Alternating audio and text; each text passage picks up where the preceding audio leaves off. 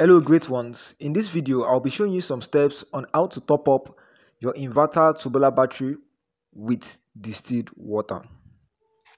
Number 1, make sure that you turn off the inverter, very important, the solar panel cycle breaker and the main supply socket or the breaker, just to avoid any mishaps.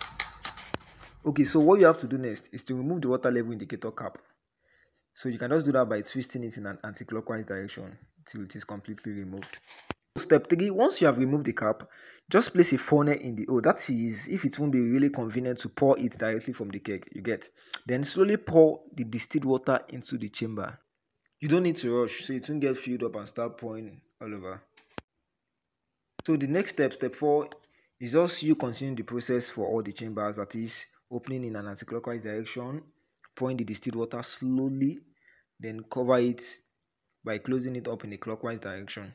You can as well measure the level of water filled by placing the cap back into the hole and fill it up till it reaches the green mark. Once that is done, just take the cap back and twist it in a clockwise direction to close the chamber. So just repeat this process in the same manner for all chambers. So finally, which is the last step, just clean up the battery and the water level indicator with a very clean cloth.